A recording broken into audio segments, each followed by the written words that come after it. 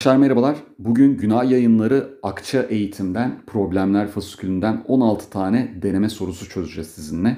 Burada diğer yaptıklarımdan istisnai olarak, farklı olarak PDF de veriyorum.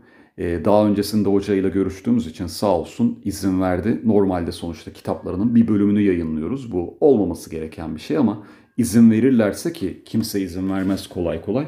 Bu şekilde izin aldığımız için bence bir teşekkür babında onların Akça Eğitim YouTube hesabından ya da Akça Eğitim'in Instagram hesabından siz de teşekkür edebilirsiniz. Her zaman sahip olabileceğimiz bir imkan değil. Sayılar da verdi. Geometride izin verdi. Burada şimdi problemlerde de izin verdi arkadaşlar. O yüzden bu şekilde ben de bir kere daha teşekkür ediyorum. Bir de fasiküllerle ilgili sorularınız olduğunda direkt onların hesabından sorsanız çok daha mantıklı olabilir. Çünkü sonuçta onlar kitapların yazarları, editörleri, uğraşıyorlar. Kitabın her şeyini biliyorlar. Ben sadece alıyorum, oradan bir test çözüyorum. Sizin için inceliyorum ama bazen sahibinin söylediği söz kadar bizimkisi etkili olmayabilir. Bu şekilde de size yardımcı olmuş olayım. Bir kere daha söylüyorum. Akça Eğitim YouTube, bir de Akça Eğitim Instagram. Aklınızda bulunsun. Şimdi fasikülle alakalı arkadaşlar bunları söyledikten sonra bu PDF'i muhakkak indirin. Açıklamada olacak. İsterseniz PDF'i çözdünüz veya soru gideceksiniz diyelim. Birlikte bakalım, soruları da görelim arkadaşlar. Plastik ürünler satan bir mağazadan 10, 12 ve 16 TL'lik ürünler alan Belgin Hanım her ürün türünden en az bir tane alarak 280 TL ödeme yaptığına göre toplamda aldığı ürün sayısı en az kaçtır? Tabii ki bu hızlı olma sorusu. Zaten dediğim gibi bu testi muhakkak süreli çözmemiz gerekiyor arkadaşlar. Şimdi 10x, 12y artı 16z eşittir 280 dersek, sadeleştirdiğimde 5x 6y artı 8z eşittir 140. Böylece burada hemen size tabii şunu da söyleyeceğim. Problem sorularında, bu temel kavramlı problem sorularında bölme kısmını da ihmal etmeyin. Şimdi 140 tamam. Burada bakın çift sayı. 8z çift sayı, 6y çift sayı. Ürün sayıları yarım kesirli olamayacağına göre hepsi tam sayı. Dolayısıyla 5x de kesinlikle çift sayı olması lazım. Yani x'in bir çift olduğunu hızlı bir şekilde göreceğiz. İkincisi arkadaşlar, ben burada bu toplamın x, y, z'nin en az olması için z'ye maksimum vermeye çalışırım. Buna da minimum vermeye çalışırım. Niye? Sonuçta 8 ile bir sayıyı çarptığın zaman iyice büyüyor. O zaman z'ye hakkımızı kullanalım ki diğerlerine çok kalmasın. Böylece alabileceği en az sayıyı elde etmiş olsun. Büyük sayıyı büyük sayıyla çarparsanız iyice büyük sayı elde edersiniz. Dolayısıyla o zaman x'e en az bir 2 vereyim. 2 olsun diyelim. Böylece onu en az yaptım. 6y artı 8z öbür tarafa atarsak onu 130 oldu. Bir daha bölersem 3y artı 4z sadeleştirince 65 oldu. Şimdi artık arkadaşlar burada tabii ki sayı vereceğiz. Z'nin en fazla olmasını istiyorduk. Normalde gönül ister ki 16 verelim ama her birinden en az bir tane alıyoruz. Dolayısıyla buna 3'e bölünecek şekilde 4'e sayı vermem lazım. 16 veremem, 15 de veremem.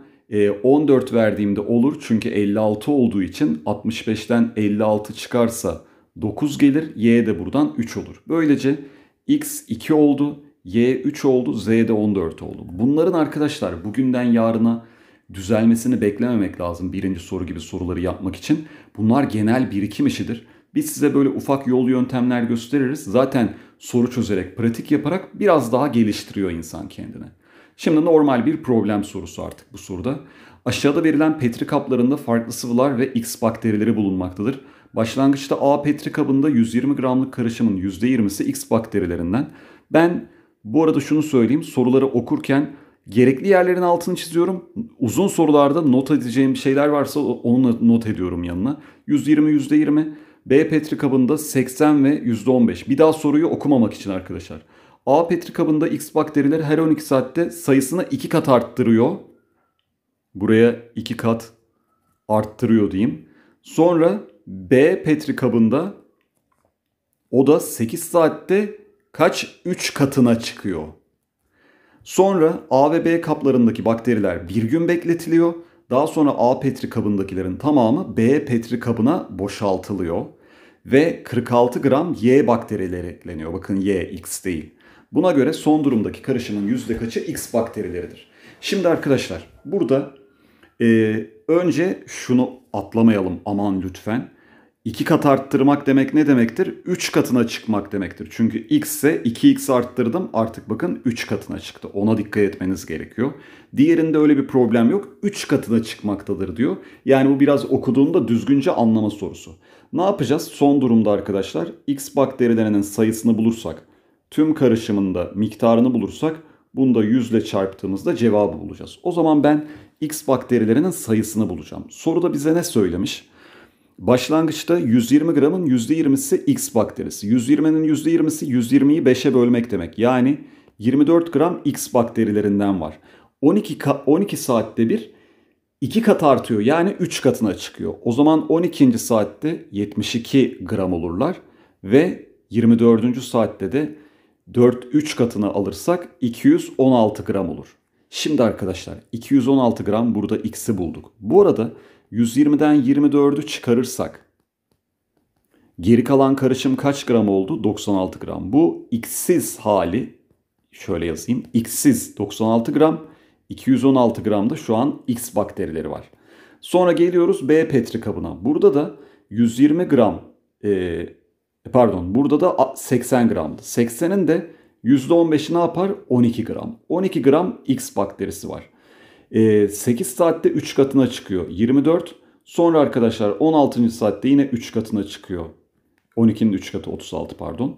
Sonra 3 katına çıkıyor 108. Sonra 3 katına çıkıyor 324 gram. 324 gramda X var. O zaman başlangıçta 80-12'den de 68 gram X'siz kısım. O zaman bakın şimdi. Birincisinden 96 gram X olmayan kısmı ve 216 gram X geldi.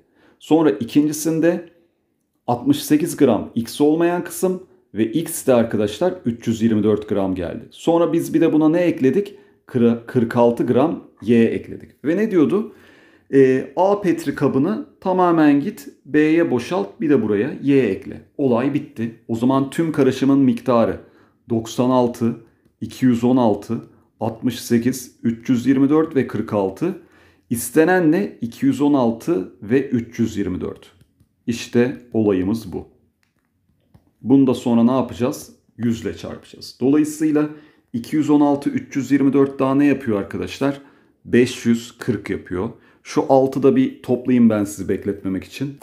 Burası da 750 yapıyormuş. Bunu bir de 100 ile çarpacağız. Şimdi sıfırlar bir gitsin. 75'i 5'e böl. 15. Bunu 5'e böl. 2 oldu. Sonra burada 10'u 5'e böl 2. Burada da 15'i 5'e böl 3. Burası da 18 oldu. 18 çarpı 4'ten %72'ymiş arkadaşlar. Bir şirkette çalışan Sezen ve Tuğrul'un arkadaşları ile ilgili aşağıdaki bilgiler veriliyor. Sezen'in şirketteki mesai arkadaşlarından erkek olanların sayısı bayan arkadaşların sayısının 4 katından 3 eksiktir. Tuğrul'un şirketteki mesai arkadaşlarından erkek olanların sayısı bayan arkadaşlarının sayısının 2 katıdır. Tuğrul'un şirkette mesai arkadaşlarından erkek olanların sayısı bayan arkadaşlarının sayısının 2 katıdır. Buna göre şirketin çalışan sayısı kaçtır denmiş. Şimdi Sezen'in kadın arkadaşlarına ne diyelim arkadaşlar? K tane, kendisiyle birlikte K tane kadın olsun, E tane erkek olsun. O zaman Sezen'in kadın arkadaşları ne olacak? K eksi 1 olacak. Erkek arkadaşları yine E. Ne demiş bize? Mesela erkek arkadaşlarının sayısı kadınların sayısının 4 katının 3 eksiği. O zaman böylece 4K eksi 7 şeklinde erkekleri bulduk. Böyle bir cinsinden yazmış oldum.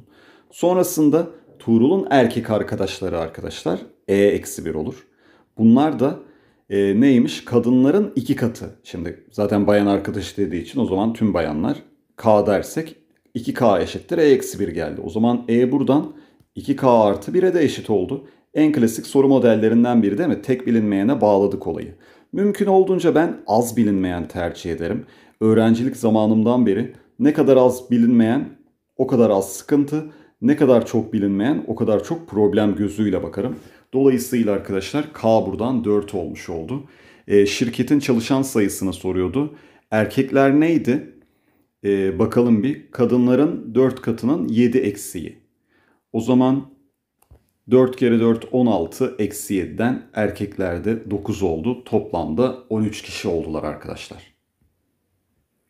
Şimdi geldik buraya. Ne demiş? Yiğit renkleri dışında özdeş olan dikdörtgenler prizması şeklinde ahşap oyuncaklarla şekiller yapmıştır. Şekil 2'deki yapının yüksekliğinin şekil 1'deki yapının yüksekliğine oranı 2/3'tür. Yiğit oyuncaklarının 8 tanesini yatay olarak üst üste, daha sonra kalanları yanına dikey olarak üst üste dizmiştir. Buna göre yatay olarak dizdiği oyuncakların yüksekliğinin dikey olarak dizdiği oyuncakların yüksekliğine oranı kaçtır? Şimdi bir kere x diyelim düşey olana, yatay olana da y diyeyim arkadaşlar. O zaman 2, bir daha 3, 3 tane yatay var. Kaç tane düşey var? 4 tane. Bunun sağdaki 2 tane de oradan 4 yatay artı 2 tane x'e oranı neymiş? 3/2. Şimdi içler dışlar yaparsak 6y artı 6x artı 12y eşittir 6y artı 8x. Böylece buradan ne oldu? 6y eşittir 2x, 3y eşittir x geldi. Demek ki düşey olan uzunluk yatay olan uzunluğun 3 katıymış. 8 tanesini yatay olarak dizerse toplamda kaç tane var bu arada burada arkadaşlar? 3, 4 daha 7, 6 daha 13 tane var. O zaman 8 tanesini yatay dizerse 8y kadar uzunluğa sahip olacak. Toplamda 13 olduğu için 5 tanesi de bunların ne? Düşey kalacak. Düşeylerin her biri de yatayın 3 katı. O zaman o da 15y olacak 5 çarpı 3'ten. Gördüğünüz gibi 8/15'i elde ettik. Ben bu birinci soru, dördüncü soru ve üçüncü soru gibi sorularda enerjimizi harcamadan hızlı bir şekilde çözüp zor sorulara enerjimizi saklamamız gerektiğini düşünüyorum. İmkanınız varsa ki olduğuna inanıyorum. Yani bunu yanlış anlamayın lütfen beni ama işte telefonda gerçekten çok vakit öldüğünü görüyorum. Buna çok dikkat eden öğrencilerimiz olduğu gibi hiç dikkat etmeyen öğrencilerimiz de var. Kendi hayatınıza katmak adına, kendinizi zorlamak, bir rutin oluşturmak adına bir 15 dakikanızı ilk başta telefondan kısın. Hani molalarda şey oluyor ya, ben bir molada hocam Instagram'a gireceğim. Ben bir molada işte yok YouTube'a bakacağım demek yerine o 15 dakikayı çalıp biraz cümleleri karmaşık olan bir kitaba yönelip kitap okumanın bile karmaşık cümleleri, uzun cümleleri okumanıza katkı sunacağını biliyorum, inanıyorum arkadaşlar. Bunu aralarda vurgularken söylemeye utanıyorum. Çünkü hani kitap okuyun demek bir insana sanki böyle kitap okumak gerekliliktir, okumayanların Allah belasını versin şeklinde bazen de millet o gurura, kibire giriyor. Ben öyle düşünmüyorum. Kitap okumanın güzelliğine ve faydalarına inandığım için bunu söylüyorum. Yoksa yani günümüz dünyasında bilgi almaksa internetten kralını alıyorsunuz. Dinleyerek öğreniyorsunuz. Storyteller çıktı hatta artık dinleyerek artık şey oluyor. Demek ki mevzu o değil sadece. Zihninizde bir yer açmak, kendinize vakit ayırmak, dünyadan biraz soyutlanıp aslında zamanı genişletme adına da ben önemli görüyorum. Bir de faydacı ilişkiyle bakarsak da sınava katkısı var. Bir cep telefonunun yavaş mod, normal mod ve hızlı mod olmak üzere 3 farklı çekim özelliği vardır. Normal modda 1 dakikada yapılan çekim sayısı yavaş modda 1 dakikada yapılan çekim sayısından 8 fotoğraf fazladır. Normal modda 12 dakikada çekilen fotoğraf sayısı hızlı modda 4 dakikada çekilen fotoğraf sayısına eşittir. 1 dakikada tüm modlar kullanılarak çekilen fotoğraf sayısı 62 ise yavaş modda çekilen fotoğraf sayısı kaçtır denmiş. Aslında burada bize bir hız yorumu da veriyor bakın. Normal modda 12 dakikada çekilen fotoğrafı öbürü 4 dakikada çekiyorsa bu ne demektir? 1 dakikada normal modda K tane fotoğraf çekebiliyorsanız hızlı modda demek ki siz 3K tane fotoğraf çekebiliyorsunuz. Bu arada yavaş modda çekilen fotoğraf sayısı da normalin 8 eksiğiydi. Böyle yazdım gördüğünüz gibi. Ve 1 dakikada toplam çekilen fotoğraf sayısı o zaman 62. İşte olay sadece bu. Hızlı yorumla ve olayı basit denkleme dök. Sınavda da bazı sorular biliyorsunuz böyle geliyor. Dolayısıyla ne oldu? 5K eşittir 70. K buradan 14 oldu arkadaşlar. Ama benden yavaş modu istiyordu. Bu da K eksi 8'di. 14 eksi 8'den 6 oldu. Bu şekilde bakın, zor bir soru değil bence ama hızlı bir şekilde madem orada 12 dakika 4 dakika muhabbeti var, bana niye vermiş olabilir? Hız problemi çözeyim diye değil tabii ki. Orada 1 dakika üzerinden yürüyor bütün soru. Ben hemen 1 dakikada çekilen fotoğraf sayısına harf verdim bu yüzden. Şu soru biraz gıcıktı. Bunu önden bir çözmek istedim. Sileyim, sonra çözelim arkadaşlar. Bu soruda yani ben sizden bekliyorum arkadaşlar çözüm. Çünkü şöyle, sonuçta hani bunu bir bahaneye sığınmak için demiyorum ama kesinlikle ve kesinlikle bizden kafanız daha iyi çalışıyor. Bu şey değil. Siz bizden daha akıllısınız manasında değil. Benden daha akıllınız da vardır. Benden daha az akıllı olanınız da vardır. Ama kafanız hızlı çalışıyor. Makine hızlı tabiri caizse. Bizde makine artık yavaş. Belli bir, yani böyle yaşım benim tabii 40-45 değil, yani öyle yanlış düşünmeyin. Daha hani genciz ne olursa olsun ama sonuçta biyolojik hayat öyle demiyor.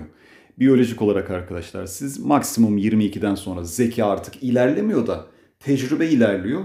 Oradan artık yaptıklarınla bir şeyler elde ediyorsun. Dolayısıyla bu soruyu siz lütfen farklı bir çözüm olursa bana yazın. Yani yorumlardan yazın. Ben şöyle yapacağım. Şunu fark ettim. Diyor ki bakın, önce bir soruyu okuyayım tabii. Şekilde verilen düzenli yapıda kullanılan sarı ve kırmızı karelerin toplamı mavi renkli karelerin toplamından kaç fazladır? Şöyle arkadaşlar, mavi kırmızı sarı şeklinde gidiyor ya. Burada en sondaki mavi kırmızı sarı ilişkisine baktım. Mavi 1, 2, 3, 4, 5. Bir kenarda 5 tane var. O zaman burada 4 ile çarparsak 20. Ortak saydık bunları. O zaman 16 tane kare var mavide. Sonra kırmızıda arkadaşlar 3 çarpı 4 12, 4 çıkardım. 8 tane kırmızı kare var. Bir tane sarı kare var. Daha sonrasında arkadaşlar bir de şu bir dışına bakayım. Maksat ilişkiyi görmek. Kaçar kaçar. Bakın arkadaşlar, burada şunu göreceksiniz. Şimdi kenar sayısı bunun önce 1, bunun 3, bunun bakın 5 diye gidiyor. Bunun o zaman 7 diye gider. Bunun 9 diye gider. Bunun 11 diye gider. Böylece uzunca çarpmak zorunda kalmam. 11 çarpı 4 44.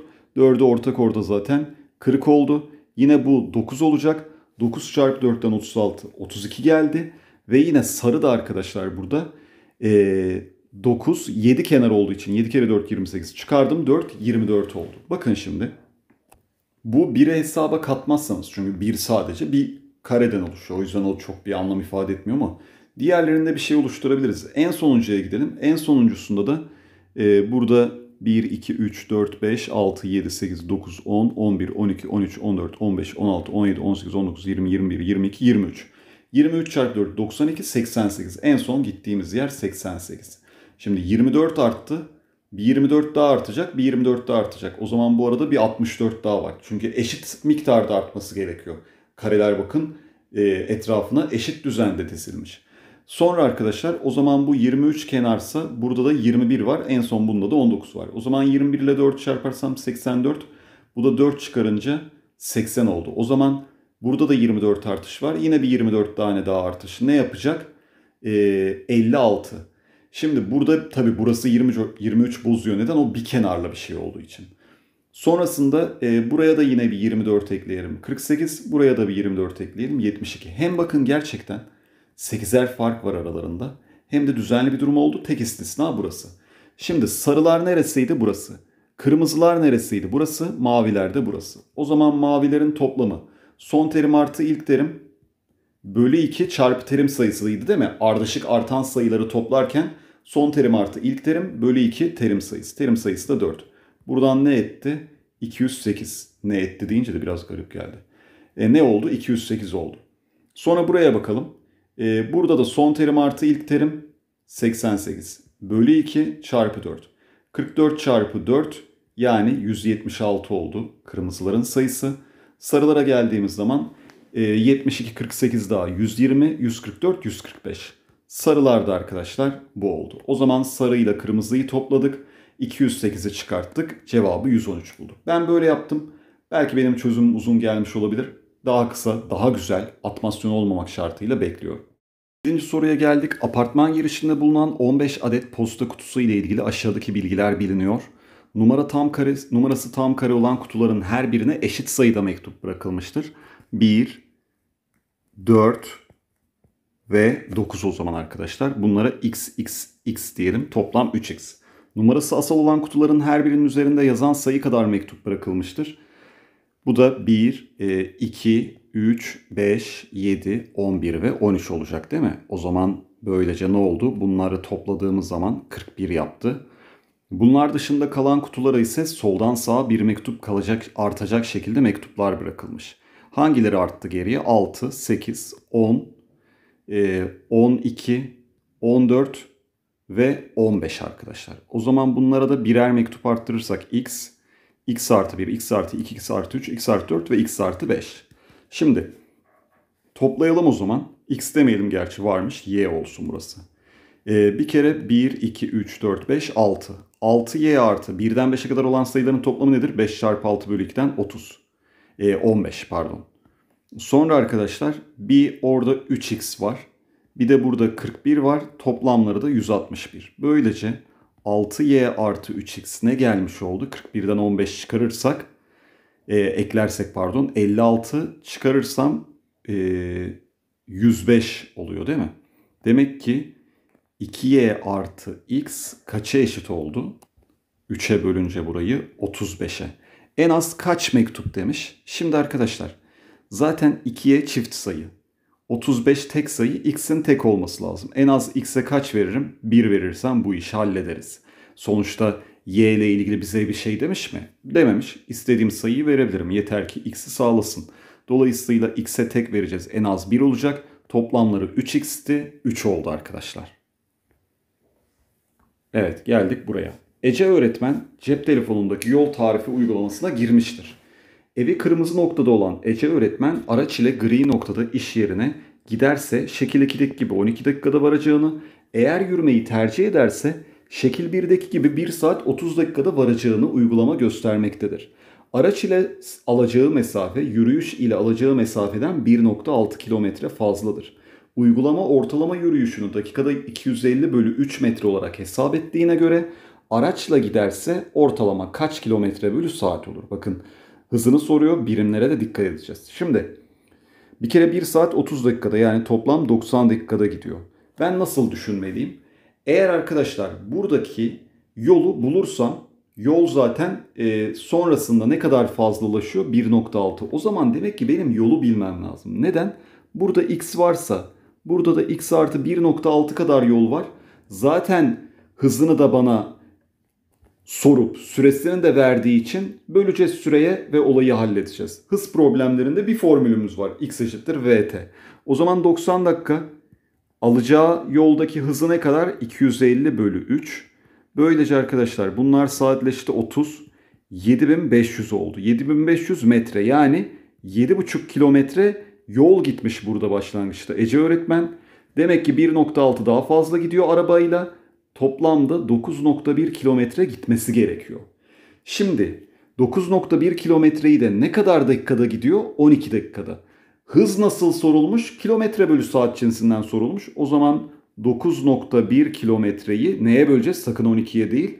12 bölü 60'a. Çünkü arkadaşlar saat bakın birim. Dolayısıyla 9,1 bölü 1 bölü 5'ten çarparsak 45,5 oldu. Birimlerle alakalı bazen ÖSYM soru sorabiliyor. Fizikte falan da soruyor herhalde değil mi?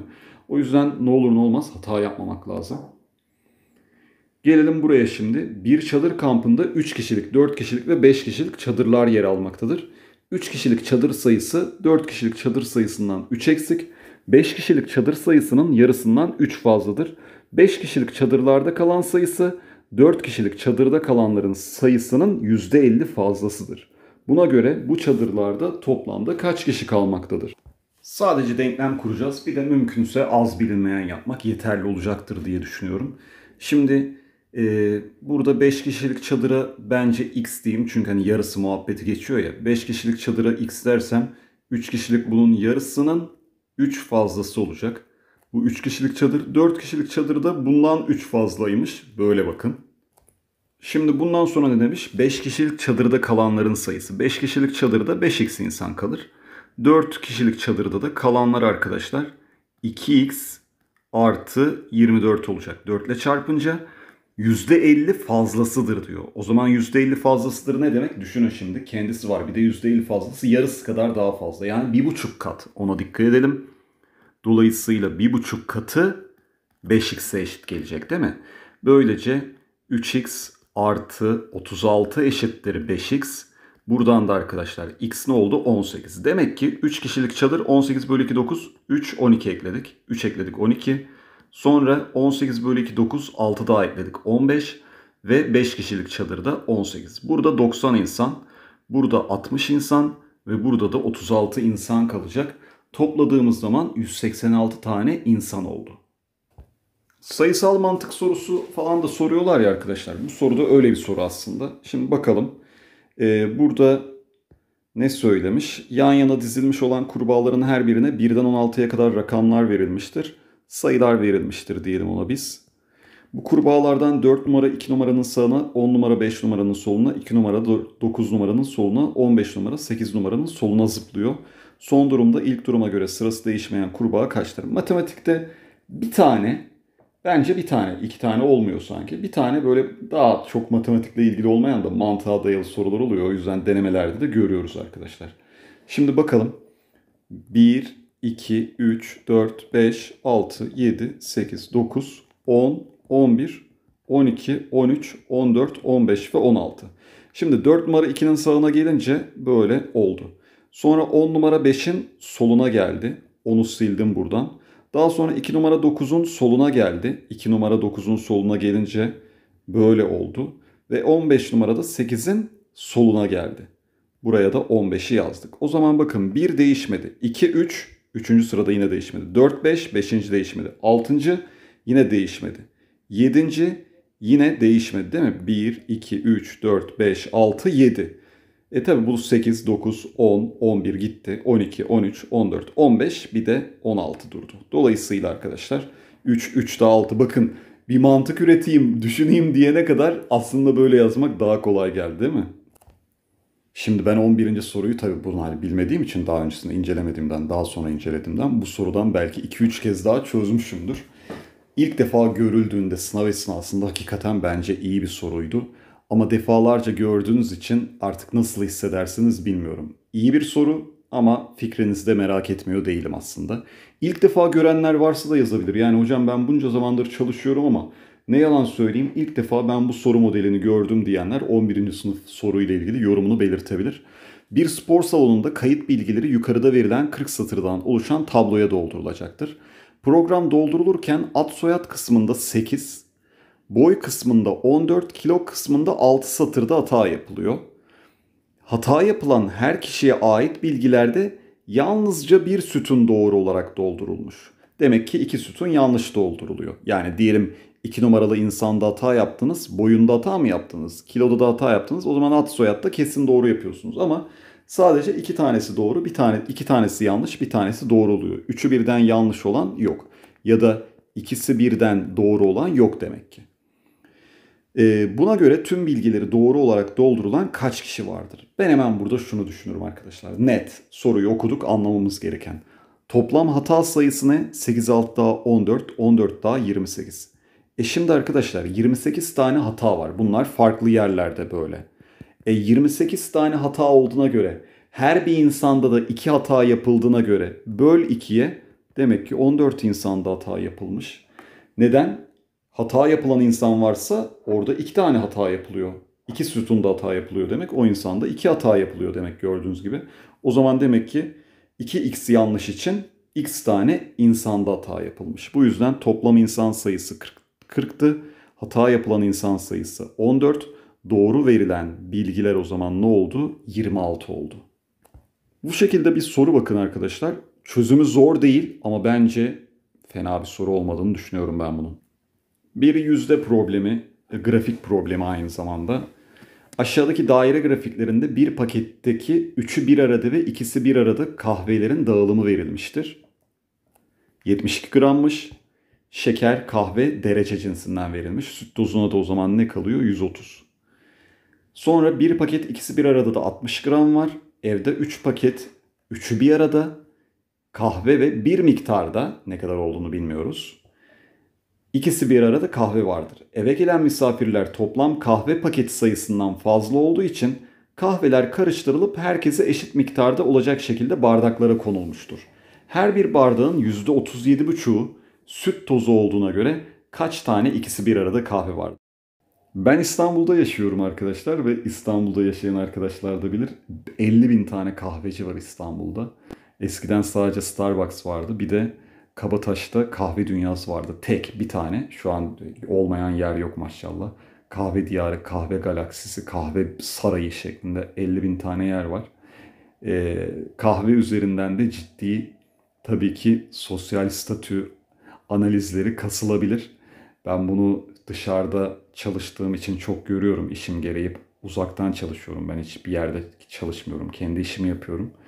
Eskiden Gayrettepe civarlarında çalışırken de görürdüm. Beyaz yakalı arkadaşlarımızın kahve bardağını tutuş şekilleri, kahveyi alırkenki halleri, kahveyi sipariş ederkenki halleri mesela beni benden alıyor.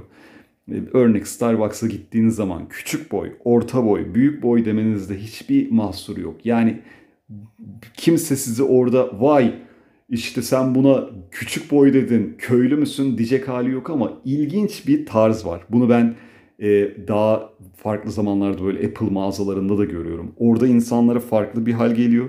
Starbucks'ta farklı bir hal geliyor.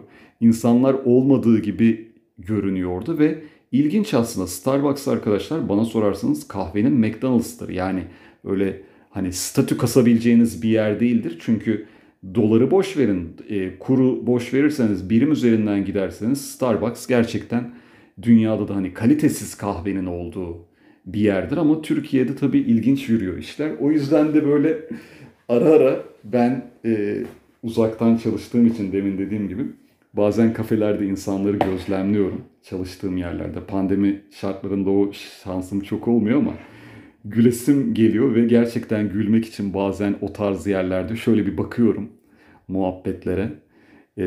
Yani büyük büyük insanların nasıl küçüldüğünü de orada görüyorum. Siz de İstanbul'daysanız buna şahit olabilirsiniz. Enteresan yani, neyse.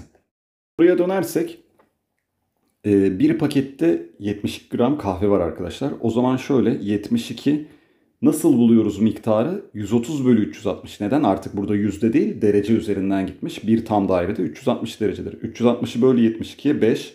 130 bölü 5'ten de 26 gram kahve varmış burada. 60 gram kahve dedi arkadaşlar. Süt dozu, gerçi süt dozuna bakıyoruz pardon. 60 gramında 144 bölü 360'ı.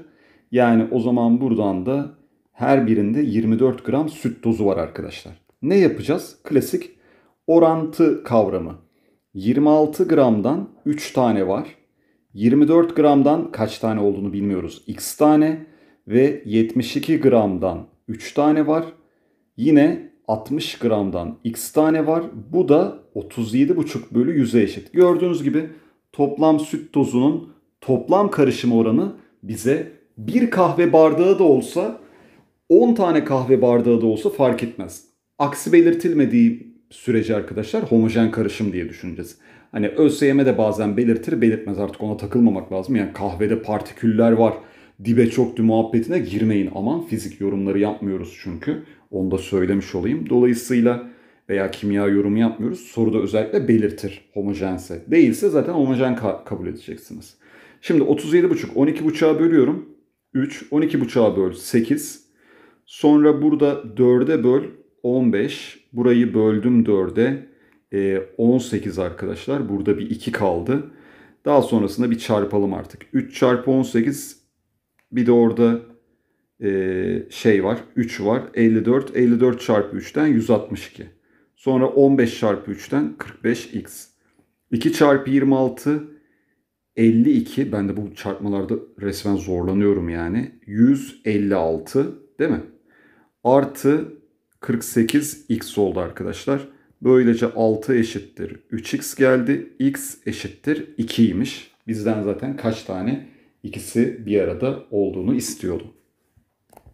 Bir sürücü kursunda direksiyon eğitmeni olarak işe başlayan Seren aylık 2400 TL ve ilave her mesai için 100 TL. Seren'den daha tecrübeli olan Murat ise aylık 4400 TL ve ilave her mesai için 60 TL maaş anlaşması yapmıştır. İki eğitmen bir ay boyunca toplamda 92 saat ek mesai yapmışlar ve o ay eşit maaş almışlardır.